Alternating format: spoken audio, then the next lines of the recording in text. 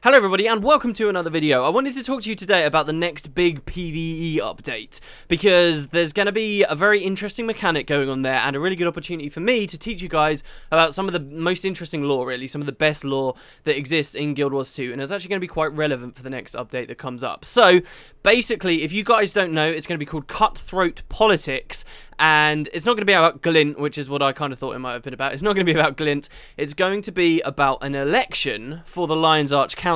If you guys remember last chapter of the Living Story, one of the characters that was on the council died, and the new book actually has got a lot about the council members of Lion's Arch, if you're interested in that. But one of the council members died, and now they're looking to replace that character. And we, the players, get to vote for who ends up on the council. It's going to be either Ellen Keel, who is a character we've known about quite a bit and have spent a fair bit of time with in the Living Story, or Evon Gnashblade, who's not so much been in the Living Story a lot until quite recently, but he's the guy in charge of the Black Lion. And they're both going to be running for a seat, and we get to choose who goes on it. Basically, as the update goes out, we're going to get an item that will be dropping around the world, and we can collect that item. You can collect loads of them if you want, and use them to vote multiple times for the person that we want. It's not like a perfectly democratic system, it's a pirate election, so it's not necessarily the character with the most people supporting it, it's the character with the people who worked hardest to put them in place. That's kind of how it's going to work. And the choice we make here for which character goes on the council is actually going to impact, supposedly, the storyline in the future of the game. They did a live stream, actually, where they mentioned even years in the future, like real time, you know, 2 years down the line for Guild Wars 2, that character could still be on the council and could still be making decisions about the Living Story and where it goes. Which is a cool idea. I think it'd be quite nice to be playing the game in 2015 and seeing that, say, Ellen Keel is still making decisions for us. But again, you know, we're never really going to know the difference that that character is actually going to make instead of another. You know, it could mean just an odd dialogue change here or there and nothing more, and otherwise they've got the story generally worked out and we're not actually changing anything. And in particular with the way the Living Story works, because only one character can ever be chosen and we will never see the other option. That's a cool idea and I like it, but it also does mean we can never go and see what might have happened. You know, with most games where you get choices, you can like do a replay and see what might have happened. We kind of get none of that with this. So the fact that the character might change the story in the future, to me, is sort of arbitrary, because the devs are just going to move it in whatever direction they want to. But, you know, it's a cool idea at least, so I can get behind them for that. I would say in future, if they're going to do this, they should sort of set up what's going to be affected first. So, like, okay, here's a problem. Palawa Joko's come and killed the leaders of the Order of Whispers or something. And now we have these two candidates, and one of them wants to help the Order of Whispers in this way, and one of them wants to help the Order of Whispers in this way, or the other person doesn't want to help them at all. Now you, the players, get to vote. I think that makes more sense, because right now we're just kind of voting blindly for that. But, you know, that aside, that fact about the story aside, that it is sort of a blind vote, because we don't know how it's going to change the story, there are a few tangible things that will change depending on who we go with. Okay, regardless of the story, there's like mechanical stuff to do with the game that will change. First of all, if you vote for Ellen Keel to be on the council, for the next 4 weeks after that happens, in-game in Guild Wars 2, all waypoint costs are going to be reduced. Okay, that's pretty massive. Or if you vote for Evon Gnashblade to be on the council, for the next 4 weeks, Black Lion keys are going to have a reduced price, which actually isn't so good. We don't know how much either is going to be reduced. It could be like 90% off of Black Lion keys, but only 2% off of waypoint costs, for example. We don't know the values, or I don't think we know the values. But even, I would say, even just a tiny drop, if we don't go stupidly extreme like I just did, even a tiny drop on waypoints is really significant, because basically, waypoints everyone in the game is going to be using all the time, right? Not everybody likes Black Lion keys. Not everybody wants to invest in all the stuff that Black Lion chests might be able to give you, or want to sift through all of that crap, or a lot of people might just be against gems in general and just not care about that element of the game. It's really hard to play Guild Wars 2 and not care about waypoints. So just on that alone, I feel like Ellen Keel is like way out in the lead. You know, most players that only care about earning their money and just going through the game in a standard way and don't care about the story at all, I think Ellen Keel's won it already, basically, on that, unless the Black Lion keys are ridiculously cheap. And another thing as well that you've got to consider as well for Evon Gnashblade is if you're really voting voting for the Black Line keys, you're basically voting for RNG. A vote for Gnashblade is a vote for RNG, and I think RNG is something the community at large also doesn't favour too much. So, you know, I would put myself, just based on this information, in Ellen Keel's camp right now. I'd be saying to everybody, okay, get your tokens when you get in game, and I'm going to tell you to go and vote for Ellen Keel. But, however, the waters get kind of muddy with this next thing, which is what I want to spend the bulk of the video on. In addition to adding the Aetherblade Retreat and the Molten Facility, which were two Living World dungeons which we've now seen removed from the game, ArenaNet, in addition to adding those two, ArenaNet will also add one completely unique fractal that is based on the character we vote for. Okay, so we're going to get 3 fractals added. 2 of them, Aetherblade Retreat and Molten Facility, will be guaranteed. But the last one is determined by our character. We will only see one of those fractals, and it's not even built yet. They're building it from scratch after the results come in at the end of this next chapter of the Living Story. And the fractal that isn't picked is basically going to be left on a shelf forevermore. As far as we know, they're not going to have any plans to ever add it. They might eventually, but they've not made it sound that way at all. We're going to get one fractal added, and we choose which one it is. And I've got a couple of friends that, you know, don't like that idea at all, that say, look, if they've got good concepts for at least 2 different fractals, they should just go ahead and make both of them. Don't make your community choose between the content you're going to put out.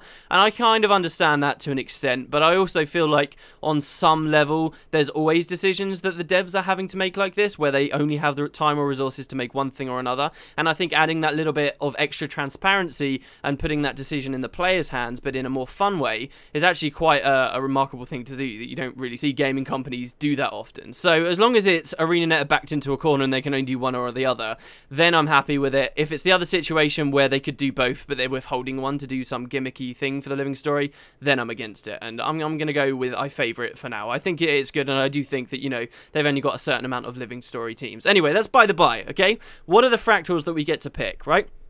Ellen Keel, who I've just been explaining to you, basically would be winning it alone.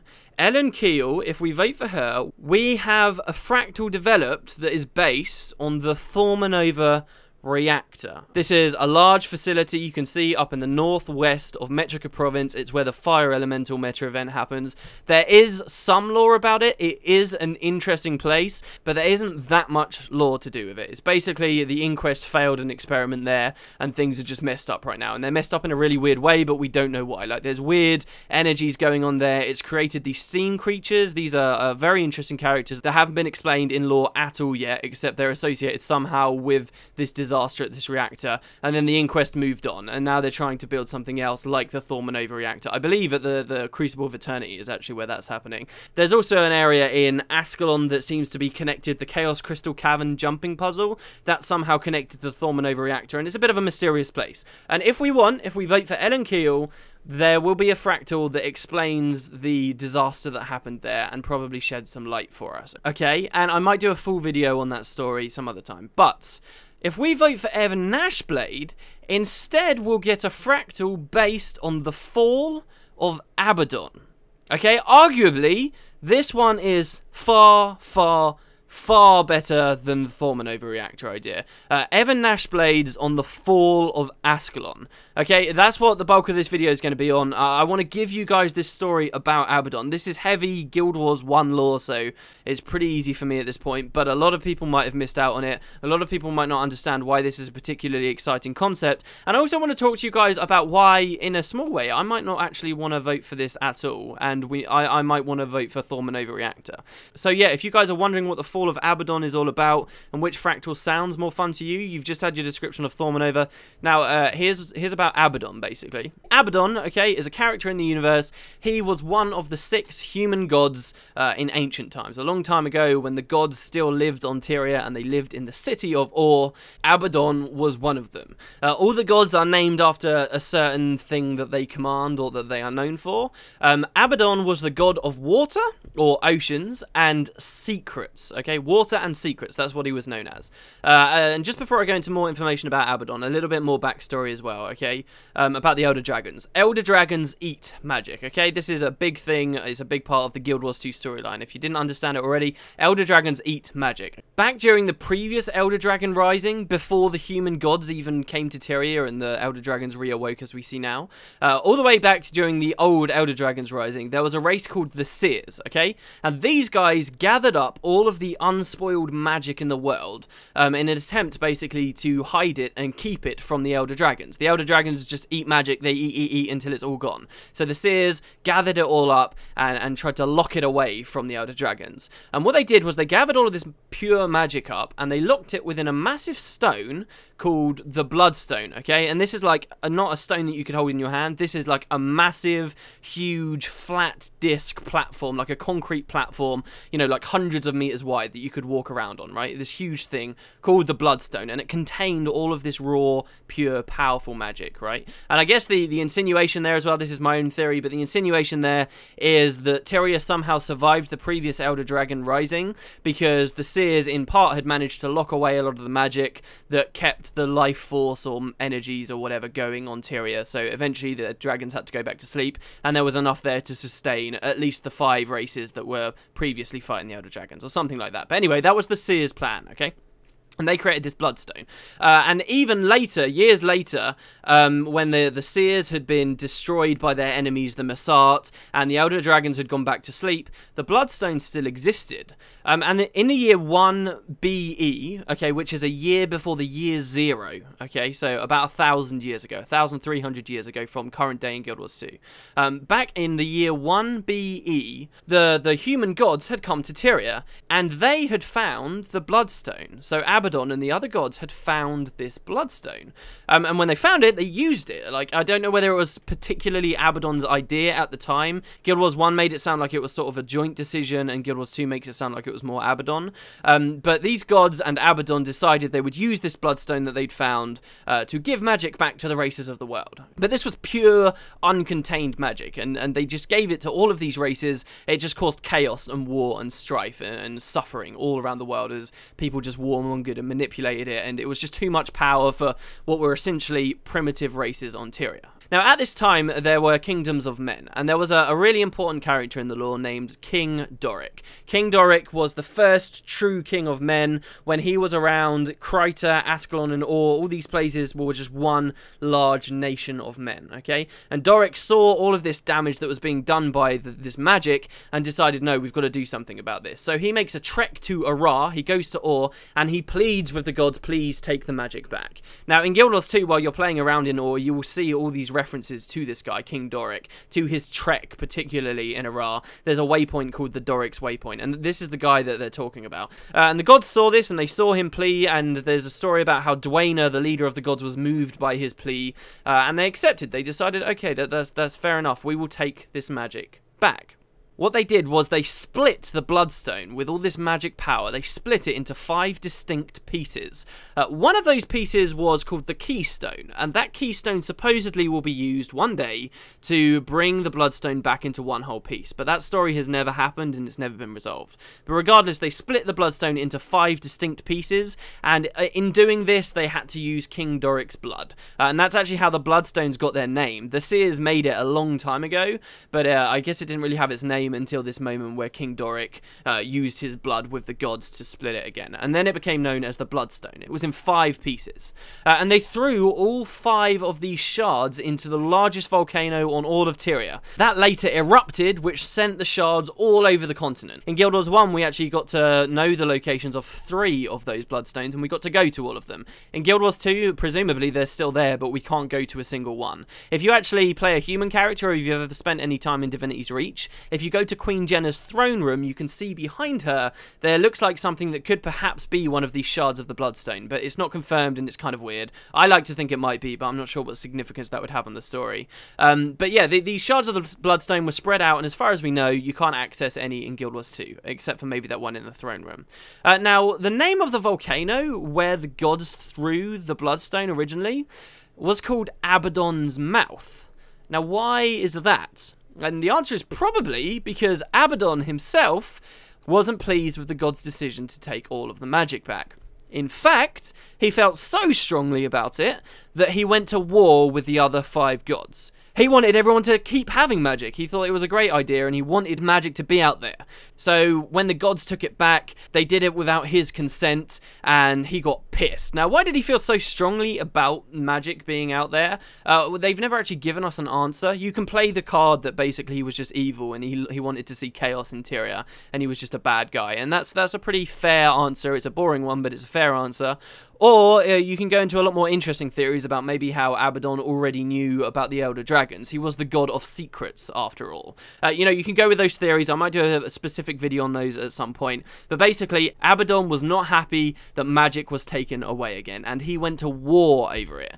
And the other gods decided, right, we've got to get rid of this guy. We've got to fight him. And the result of this war between gods that happened on Tyria, was that Abaddon was defeated, and he was banished to a realm of imprisonment in a place called the Realm of Torment. And after that happened, the gods were like, wow, we've wrought all this destruction on the world, we've done all this terrible stuff, we're going to leave. And that was known as the Exodus of the Gods, and that's where this was such a significant year, such a powerful moment in the history of Guild Wars, that this was the year that humans started counting time from. We say it's the year 1325 or 1326, and that's because of this year. Year 0 was now, and these are the events that caused that to happen. Okay? So this is big stuff, right? Now, Abaddon, after that, he stayed there in the Realm of Torment for 1,000 years, all the way until the events of Guild Wars 1. And during the events of Guild Wars 1, a human named Cormyr was approached by the other gods, basically, and they gave her the gift to take Abaddon's power and absorb it into herself. And in doing that, she took all of Abaddon's essence and became a god herself. And she became the god of water and truth, where Abaddon was the god of water and secrets, she was the god of water and truth. And she very quickly gave water up to Lissa. But basically the result here was then we once again had the 6 true gods reunited. Right. I hope you guys kept up with me. That's pretty much the bulk of the stuff, okay? Because this fractal basically is just going to be about that incredibly significant moment that marks the beginning of time, the beginning of calendars, when Abaddon was overthrown, when Abaddon was defeated and imprisoned within the Realm of Torment. That's this fractal. It's pretty cool, right? I think, you know, there's enough reason there immediately to be quite excited about it. But I want to talk to you guys about specific things we could see in the fractal, because that's the overall story. I feel like a lot of people know already. What did we find out specifically in the first game that can help us determine what ArenaNet might do? And there's actually quite a lot, because Nightfall was one of the campaigns in Guild Wars 1, and that entire campaign was basically about this god. It was about Abaddon, and it was about, as I say, Cormyr usurping him and fighting him within the Realm of Torment. So that we know a lot about who he was and how he died. For example, in Guild Wars 1, you can visit the precise spot where Abaddon died and Abaddon was overthrown. Okay, so we're going to have a fractal that returns us to an exact location we already know about from Guild Wars 1. It was a place called the Ruins of Mora. See, Abaddon was the god of waters, as I say, and as the god of water, he actually sort of had a whole domain that was basically an ocean. His domain was the Crystal Sea.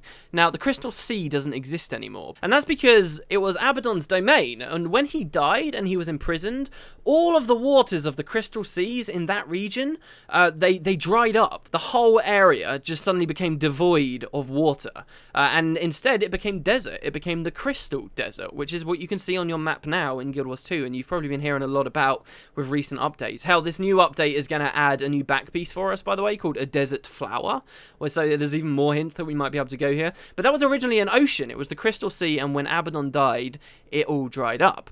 Now, the exact spot where he died could have been just out in open waters, because he was the god of water and he didn't need land, for example. He could have been smoked down by the other gods just directly over water, and then it all dried up and it became dry land. But we do know the exact spot, because after he died and after all of the waters dried away, humans found that there was like a lingering haunting and like a connection between Tyria and Abaddon's prison, the Realm of Torment, at this exact location where he was banished. vanished, there was like a remnants of a portal or some close overlap between these two dimensions, these two realms, between Tyria and the realm of torment.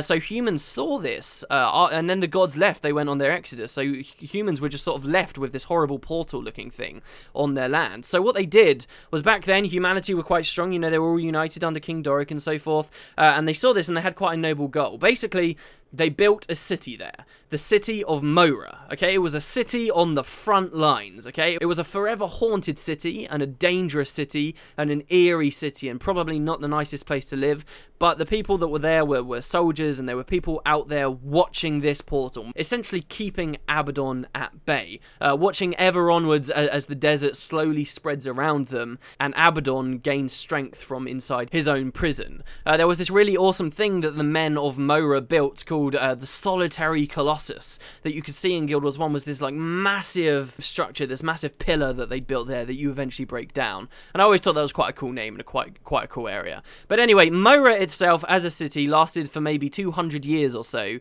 but then the spread of the desert became too much for them. The corruption from this portal thing became too much, and the whole area just became a sulphurous wasteland, and mankind were pushed out, and they had other troubles going on as well. These were not just Tyrians, but presumably Alonans as well. You know, this is right on the borders of Alona we're talking about, where Abaddon was smoked down. So essentially this area where Abaddon was smoked down would eventually become the Desolation, and men defended it for a while, but were eventually forced to leave. One thing I would like to read you guys is the description of the city of Mora that you could go to in Guild Wars 1, because I always thought it had a really nice poetic description that I always found quite cool. It described Mora as this: the grandeur of this ancient Elonian city can still be seen amid its crumbling visage, echoes of a noble and grand purpose. Originally established to watch over the mouth of torment, which is the name of the portal left behind by Abaddon, Mora was ever a haunted place. It was abandoned 200 years after its founding, succumbing to the spread of the desert. Recent ruptures from the crater have further destroyed this once majestic city as the realm of torment seeps in through the cracks of reality. So that's what Mora looked like in Guild Wars 1's time. It might not even be there in Guild Wars 2's time, but that's kind of what it looked like. Anyway, back to the Fractal, basically. What I'm trying to say is this means, in theory, that the Fractal can be set in entirely open oceans and open waters, and that's where the Fractal is.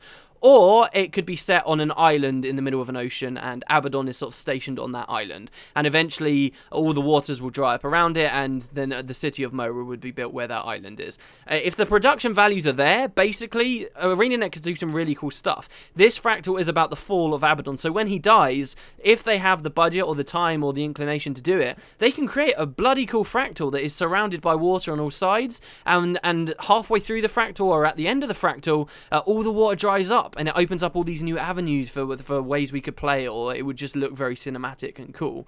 I think that would be really, really interesting, and that's one of the most exciting things I'm looking forward to if we manage to get this Fractal going. That could be really cool to see. So what else can we see potentially in this Fractal, like specifics? Another thing about the gods in Guild Wars lore is, for every god there are these inscriptions that humans have written about them, stories about the gods back when they used to live on the planet in Ur, right? Every single god has had one of them, and even Abaddon 2 has one. Now, it was hard to find an inscription about Abaddon, because after the gods cast him from the world and banished him to a prison, they tried to remove all existence of him ever being there. And that meant they got rid of a lot of these inscriptions. However, at the climax, basically, of the Guild Wars 1 story, if you want, you can take the time to find one of these inscriptions. There's only one in the entire game, and you can read a really cool story, okay?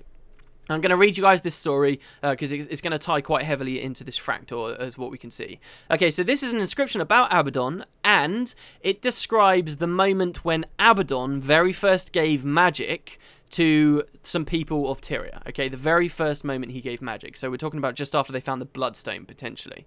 Okay, this is how the story goes. And so it came to pass that Jadoth, being persecuted by the horrific Forgotten armies and hounded from his home, did seek refuge among the cooling mists of the Crystal Sea.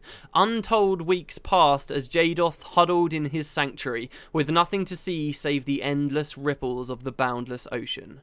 On the 51st day of his exodus, a frightful sight manifested before Jadoth's eyes, the unmistakable shape of forgotten warships upon the horizon's shimmering edge.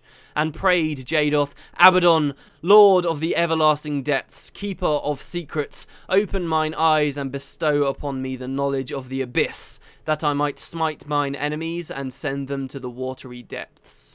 An unsettling silence swept across the waves, the twilight sky shattered, and stars streaked down upon the forgotten armada. The seas boiled and ruptured, and gave birth to a maelstrom, from which not even light could escape, and transforming the sky above into a midnight void. And thus was magic gifted to Jadoth, chosen of Abaddon, the first of the Marganites.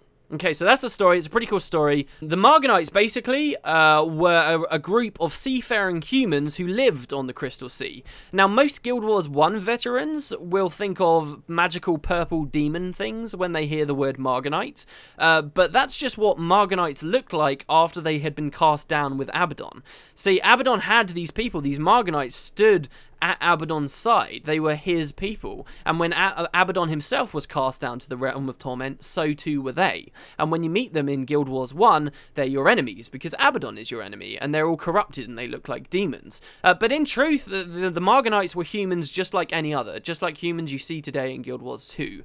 They were just humans, though, that believed in Abaddon's message of keeping magic, that they liked the magic. Yes, the magic was causing chaos, but the Marganites perhaps had done really well with the magic. Or Abaddon had given them a really good reason for why he'd given it out and he believed everybody had it. Whatever their reason was, they believed so much in Abaddon and his message that these humans, the Marganites, they waged war against 5 gods for him. That's how much they believed in Abaddon. And that's what Marganites are. They're humans that fought against gods on Tyria.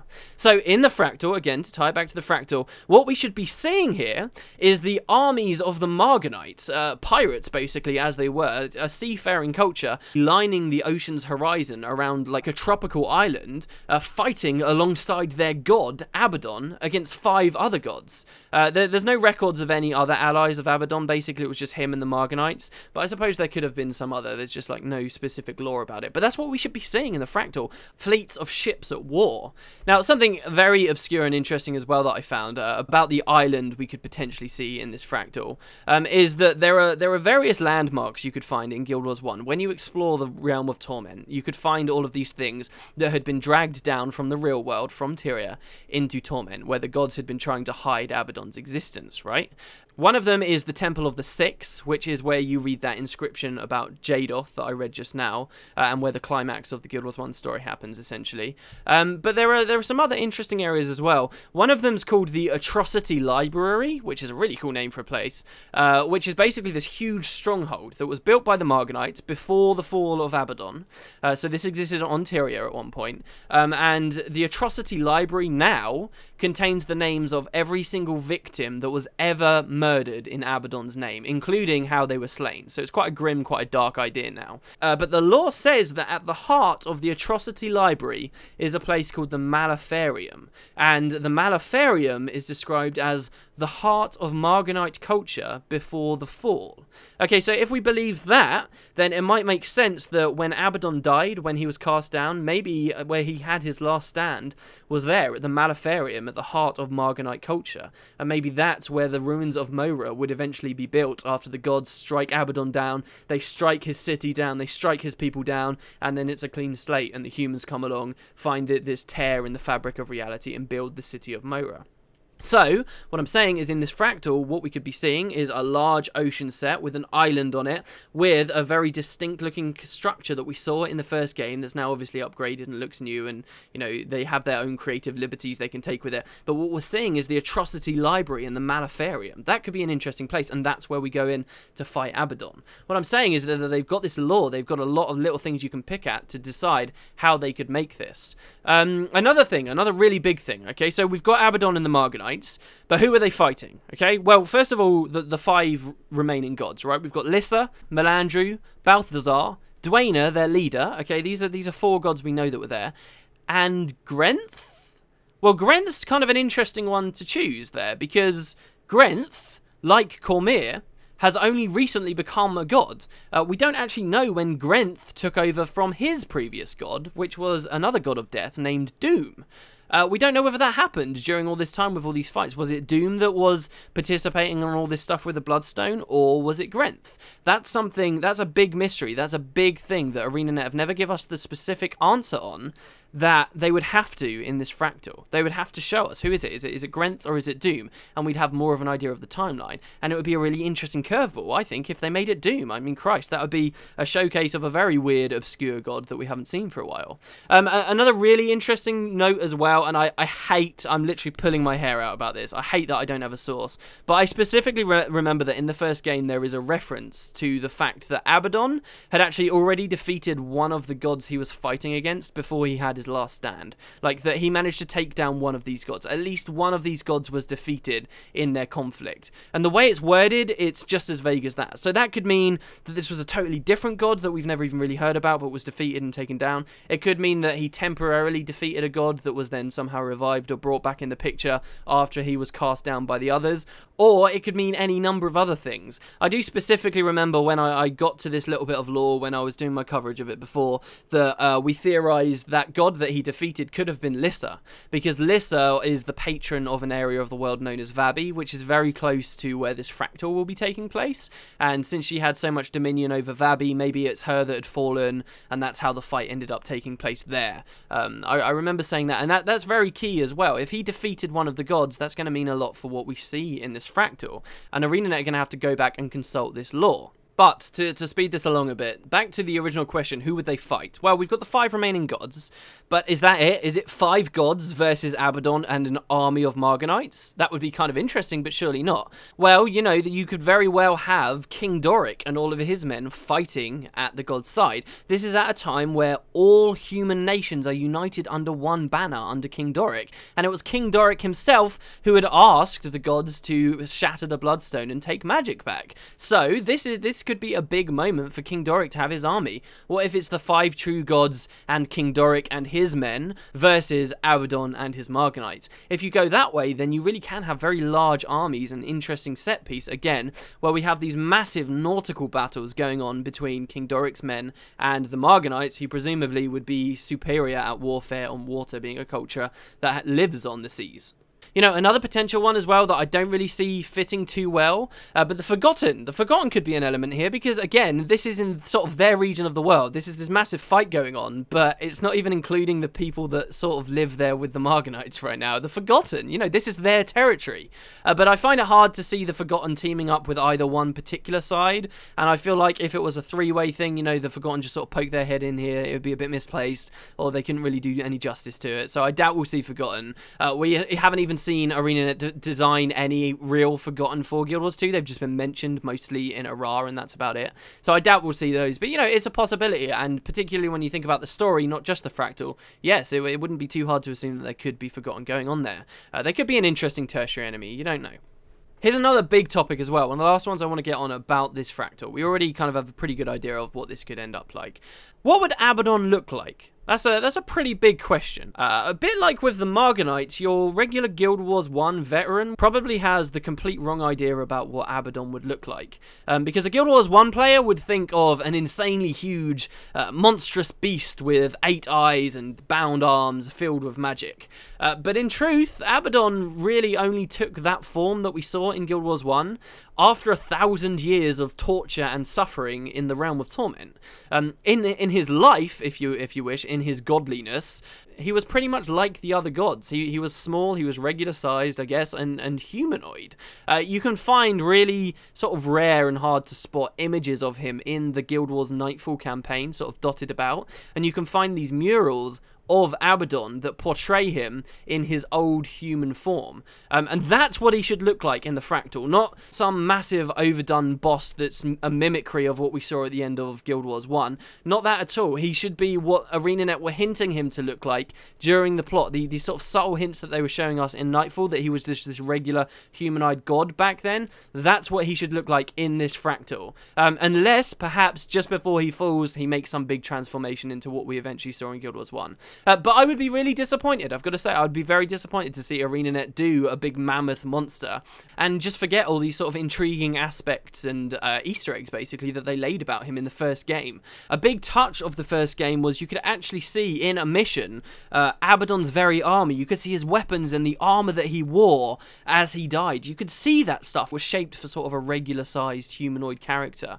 So ArenaNet shouldn't make him this massive big monster, because that would just completely invalidate all these items and the armor and stuff we saw in Guild Wars 1, and it would even possibly invalidate this mural that we saw, this painting of him as a regular god. I think that'd be much more compelling to see him in his true form that has already been hinted at. Like, they can't forget that they wrote that. They have to, you know, honor that. If they're going to do this Fractal, that's what I want to see Abaddon look like, not a massive boss like the Colossus. For that matter, though, what do the other gods look like too? That's my opinion kind of on Abaddon. But my opinion on the other gods is kind of maybe a bit more harsh, and this is where my view might start changing from a lot of you guys watching, okay? A lot of people have been very excitedly mentioning that there are 5 gods, okay? 5 gods versus Abaddon, and we play Fractals with 5 players, so just like in the Char Fractal, how we all become Char, we can play as the 5 true gods. How amazing will that be? And okay, I get you, that sounds kind of exciting, but I've got kind of a lot of problems with this. First of all, we don't actually know what the human gods look like. And that's always been a massive, massive theme about this part of the lore, okay? There's even specific lore that they released in Guild Wars 2 that states anyone who has ever even looked at a true god, any human, any mortal that looks at a god, is instantly blinded. And for that reason, no humans know what he looked like. Only one human ever got to see the true gods in their true form. And that was a guy called Malkor, and that's a whole different story though. Only one person ever did. Everyone else has had to guess at what the true gods look like based on statues that Malkor built for them, and interpretations that changed over the ages. The humans of Cantha, the humans of Elona, and the humans of Tyria all have their own different interpretations of what the gods look like. That's always been a really fascinating and realistic and cool part of the story of Guild Wars for me, that if you go to these different continents, because no humans know specifically what they look like, they all have these different statues and quirks and ideas about what these gods represent. But the point here is that there's always been a big element of mystery and intrigue about the gods. And I sort of don't want that to go away. I know I talk a lot about, oh, they should return to the old storylines, and I still stand by that.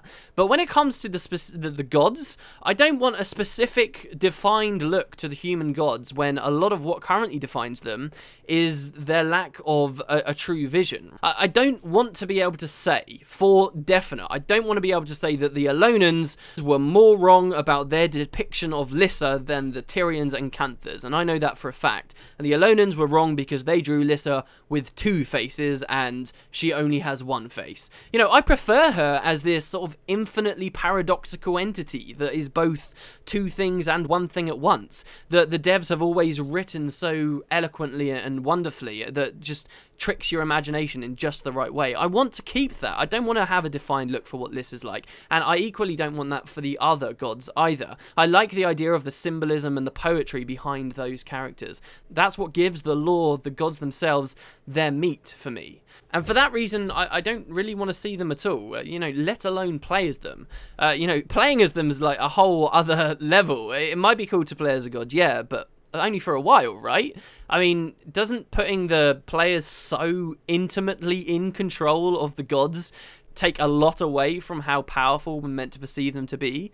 You know, it certainly won't be very fun to get my ass kicked while I'm playing as a god. And Fractals are pretty much the worst way they could add this. Fractals are designed to be run over and over and over and over again. Yes, it will be cool the first time, but eventually it will just fall into monotony. And Fractals are designed to get harder and harder and harder. So eventually, I am just going to keep getting my ass kicked while playing as a god. You know, you look at the Jade Fractal, it's cool, it was set in an interesting environment, but I don't give a damn about the Jade Fractal anymore because it's in a game type where I'm constantly replaying it over and over. It's not special anymore. I'd hate for something this cool about the gods. You know, eventually we might see the gods, but if it's a glimpse, would be way better, not something that's going to be permanently in the game, repeated over and over and over. This is coming from me in a climate with this game where everyone wants permanent content. I'm actually saying no, don't make something like this permanent in such a way that we'll be repeating it constantly. I think that would be really bad. I do not want want it to fall into that same trap as the Jade Fractal, where it just drops to monotony, or worse, something that I end up loathing to see. It would be horrible if this new God Fractal was particularly long or difficult, and in the end I loathed seeing it because it's too long and I want to get my run done quicker. So instead I'm re-rolling, and I have this knee-jerk negative reaction to seeing one of the coolest moments in the lore for this game. I don't want that. Now, don't get me wrong, going back to what I just said, I do want to see the story come forward, and I do want ArenaNet to return to the old stories and stuff, and I think this is like one of the best things that they could return to, but I don't want that return to be in a 15-minute bite-sized dungeon encounter. You know, I want this big stuff to have real significance and be made big. I want it to be a part of a large feature-rich story arc, you know, that's in line with what we'd get from a traditional expansion. Even if it has to be packaged in the living story strategy, I don't think a Fractal is the best way that they could do this. If they are going to give us everything on a plate, give us all the gods, give us all of these crazy answers and things, but it's produced by one small team and it's only going to be about 50 minutes of gameplay and it's a part of a Fractal, for all those reasons above, I don't think that sits well with me at all. However, that said, you know, I do still think there's a lot of room for this general idea. The Fall of Abaddon could be a very interesting Fractal without stepping on the toes of giving us all of the gods and just ruining all of this stuff up front and blowing the secret of the 5, basically. You know, I've spent most of this video hopefully demonstrating to you guys that there's a lot of very cool ideas that they can go with without even looking at the gods themselves. You could set up a really awesome like nautical battle that sort of takes place on or around a tropical island. You know, a real battle, like with moving ships, like the airship that you see in Ara, but, you know, loads of these pieces moving around. And it's got solid gameplay and encounters that are based around these moving vehicles and things. I think that would be really, really cool. You know, you could have Doric's men, you are participating as a soldier in Doric's army. Maybe you're an original Orion, you know, we're fighting all these Risen right now. Maybe you're playing as one of these Risen while they were alive and they were fighting the good fight. You know, you're fighting as one of the Orions with Doric's men, and you're against Abaddon and his Marganites, and, you know, you are boarded by enemies as their ships come by, or you board enemy vessels, you know, you sink ships, and then maybe you go after Abaddon himself. Perhaps you see him in his sort of human form, or maybe even it's in his corrupted form like we saw in Guild Wars 1. Abaddon, I think, is a lot more on the table because he's a lot less relevant now. His story is pretty much done. So, you know, they can go nuts with Abaddon, do a lot of really good stuff, and I would love to see Abaddon in his original armor as we saw in Guild Wars 1, and something that resembles the mural we saw again that was hinted at in Guild Wars 1. You know, we can go up against Abaddon himself. It's just the 5 gods I feel like should be more in the background. You know, magical explosions and effects that show they have some presence in the battle without sort of completely spoiling it, as long as it didn't seem too contrived, you know. Maybe you're not specifically in the vanguard of the army. Maybe you're just a group of pirates or forgotten, maybe even, who run aground as all of the oceans dry up and you've got to learn to navigate without your regular equipment.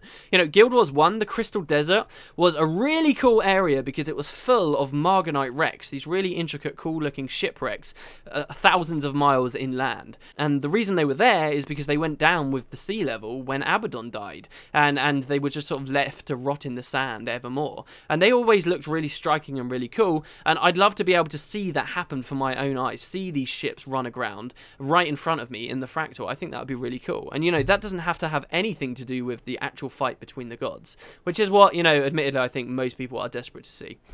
Anyway, I think I've talked for long enough.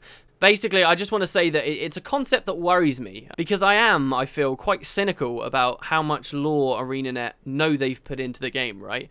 Do they remember the piece about Abaddon having already defeated one god before this final confrontation? Do they actually remember that? Do they know under what context they talked about that? Do they have more insider information about when they mentioned that, or was it just sort of a small thing they threw in and now they're going to ignore? You know, do they even remember that this is supposed to be like an ocean we're fighting on, or that it would be nice to at least see some of the sea? I guess that last one's probably true, that they probably know it's got something to do with the ocean, because after all, why would the pirate Evon Gnashblade be so motivated to make this Fractal for us? I think that lines up quite nicely. We vote for the pirate guy, and he gives us a Fractal based on the high seas and nautical fights and stuff. And that brings me nicely back around to sort of the quite humble beginnings of this video. Next week, we get to vote on someone. Ellen Keel or Evon Gnashblade, okay? Ellen Keel is probably your typical Guild Wars 2 player's favourite right now, you know, and the farmer's favourite. These people that don't really care about the story, because Guild Wars 2 didn't capture people with its story. It's got a good one, but it didn't capture people with it. You know, I think that's the majority of our player base. Most people won't care. They'll read The Fall of Abaddon and be like, you know, whatever. It's old lore. It's lore I'm not really interested in, whatever. And on the other hand, they'll see lower waypoint reductions, and they'll just go for that instantly. I do think Ellen Keel has got a really strong lead here, but I do want to show you guys what you get if you vote for Evon Gnashblade. This is a very cool concept for Fractal, despite my worries and stuff. As you can tell, I'm quite torn on it. I really don't know whether I want to see it or not, because it could be so amazing, but then it could also sort of be ruined. So I don't know. But one vote, Ellen Keel, is a vote for the regular gamer, I think, and the people that want the waypoints, and the other vote is for the lore, but also a vote for RNG at the same time. So it's going to be tough if we end up seeing this one. I would love to see it, and I would probably hate to see it at the same time.